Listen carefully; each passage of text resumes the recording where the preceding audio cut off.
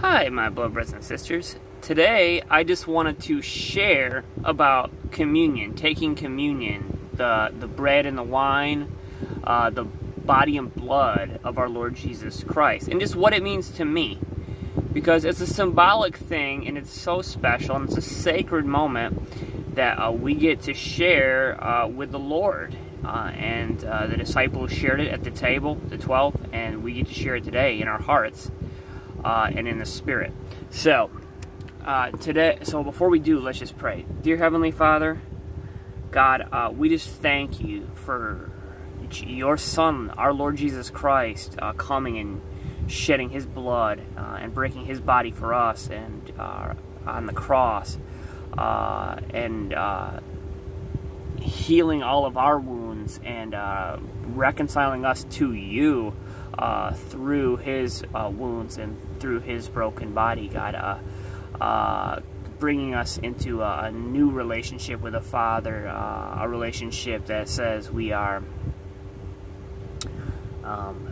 holy in your sight, because not of what we did, but because of what He did. So we praise you for your sacrifice, Jesus, and help us to take communion the right way.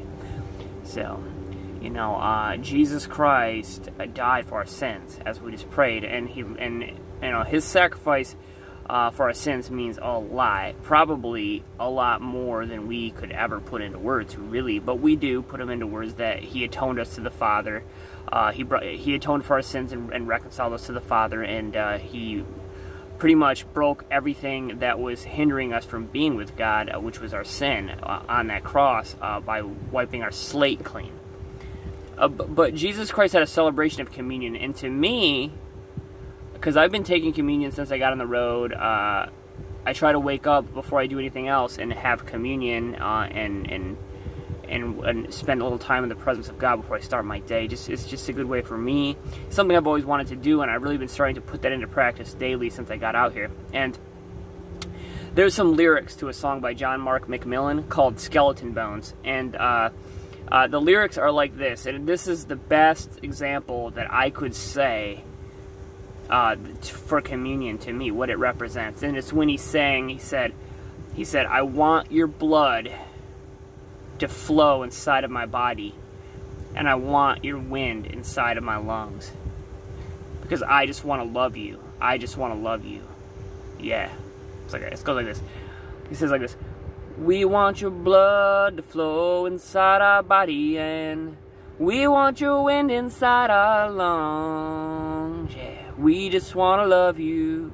We just want to love you. Yeah. It's like that. And see, when I take communion, I see that as a celebration and just a daily celebration of that union of Jesus Christ being in me and me being in Him, and we are one. His blood has become my blood. His body has become my body. He lives in me. I am His temple, and He is mine. He is my Lord. He's my Savior. He's my lover. He's my friend.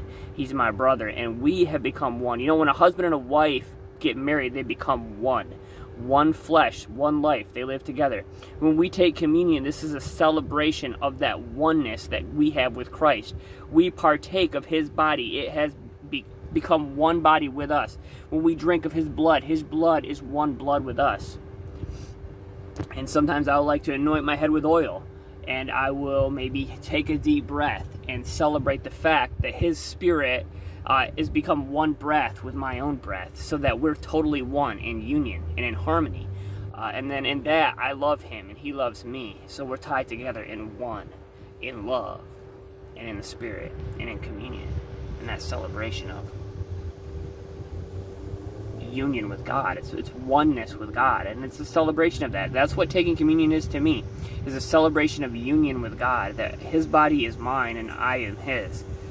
And that's why it's important to take communion in a worthy manner, because you are celebrating the fact that your body has become the temple of Christ. Your body has become a vessel to contain Christ in it. Christ lives in you, and your body is a vessel to carry Him in the earth. That's why we can heal the sick and cast out devils in Jesus' name, because we carry Jesus Christ in us. and he walks in us, and he walks through us, and he shines his light out of us through the Holy Spirit into the earth, heal the sick, cleanse the lepers, cast out devils, raise the dead, minister the gospel of the kingdom, and bring souls to Christ, or to the Father, reconcile souls to the Father in relationship. This is what we do, and Christ does this in us. And communion is a celebration of the work of Christ inside of our bodies and our temples and our vessels.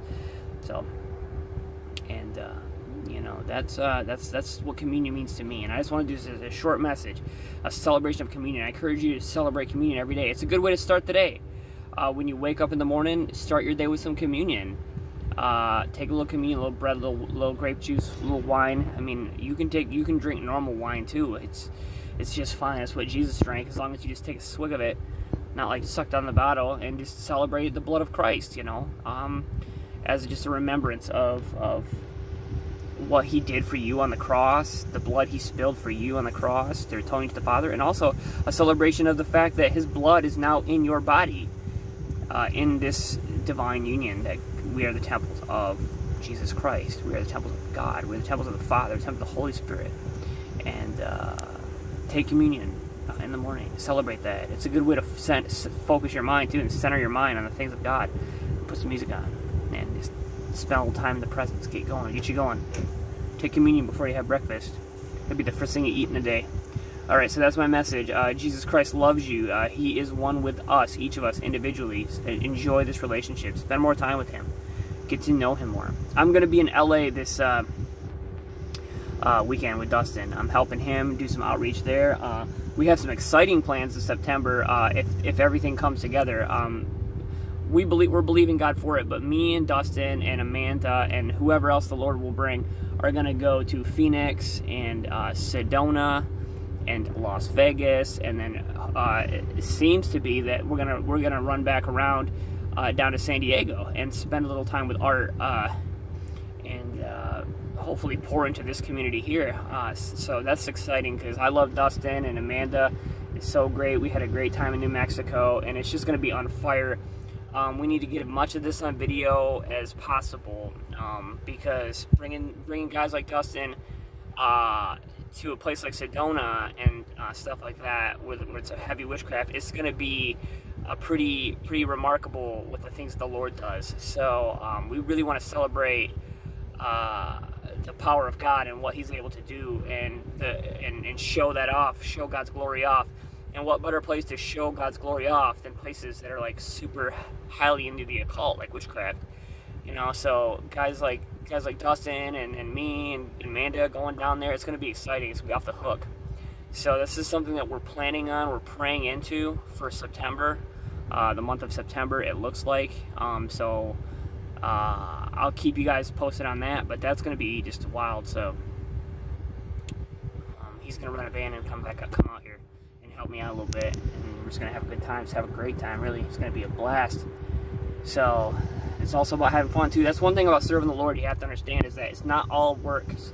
You have to understand that God wants you to enjoy your life too. So if we do something like this, it might be balls to the walls excitement and fun and powerful, but there's nothing wrong with enjoying yourself too. Fellowship, going around checking out the mountains and these things. God created these things for us to enjoy, and life should be enjoyed, not just all labors. God gave us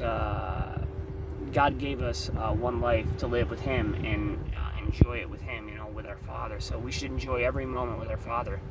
And that's why celebrating communion is so important, because we live this one life with Christ in our bodies, one temple of Christ. So it's powerful. So just enjoy communion, take it in the morning.